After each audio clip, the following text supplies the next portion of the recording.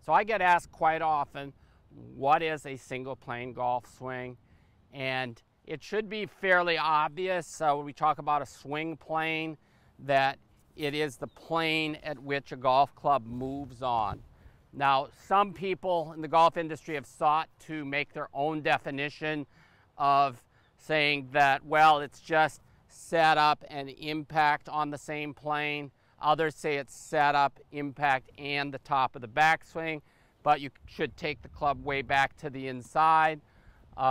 Clearly, a single plane is one single plane. It doesn't have the club moving on a lot of different planes. I see it as a goal for the most efficient golf swing, which you'd see with Iron Byron. You would see the club moving back and coming back down on the same plane. Now, obviously, Iron Byron is a machine, and there's others like him that are built to test golf clubs. And of course, the club moves back and down perfectly on the same plane. If you're playing single plane golf, you already know we're setting up in a position that has the wrists in an uncocked position.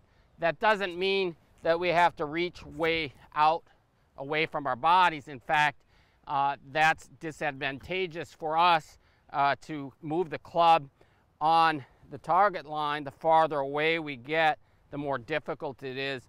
The closer that we get, the easier it would be not only to swing on plane, but also to swing not only down the target line, but also to get more compression on the golf ball, to compress the ball better with the hands leading. So we need to find our distance from the ball that's going to make it easiest to accomplish this. And so when we get set up, wrists uncocked, I want to see that the club face is square. So when I turn back and return, I want to see the club face square with the hands leading the club head through impact.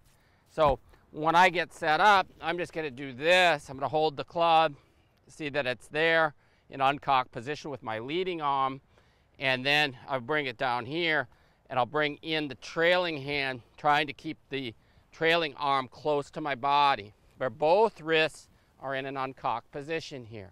Then, as we're taking the club back, I'm trying to take the club back, straight back away is my feeling, straight back, and the club goes right on plane. So it's on very close to the same plane. Again, it doesn't have to be identical to the plane, but the more that we deviate from plane, the more we're going to have to correct on the downswing to get the club back on path.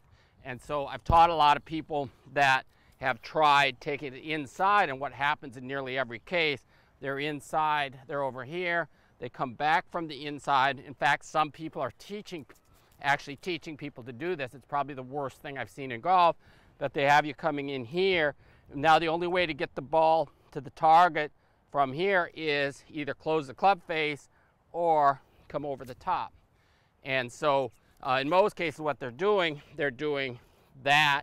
Even some of those teaching it, I have them on film and early release, because they don't understand you have to take it back close to on plane. You're taking it to the inside, you're coming from the inside. There's only way to get it to the target, either you can aim left or you're going to flip your hands. But it doesn't make sense to do it that way. So a single plane means single plane, and we're going to swing back on plane and through on plane, and that's how it's going to make the game a lot easier. So if I get set up here, then all I have to do is turn back and turn through. The ball goes dead straight just like that. And there's no need to define other things. Some people are trying to keep their feet flat on the ground and their knees bent. A lot of unnatural, unorthodox ideas, which really are restricting your movement. They're going to not only cost you distance, they're going to cost you accuracy. My entire single plane setup for impact method is about simplicity, with the goal being to help you improve your game as quickly as possible. You can check it out at setupforimpact.com. Link is here above.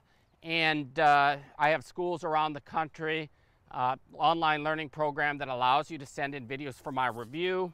You can get access to my learning program as well. It's very easy to follow, You can go through step by step. And as always, any comments, please put them in the box below. I look forward to helping you improve your golf game. And I hope you have a great day. Thank you so much. Do me a huge favor, click the red subscribe button below. It helps my channel grow. It notifies you when new videos come out. Click the bell to accept notifications. And if you like the video, give me a thumbs up. It really helps a lot.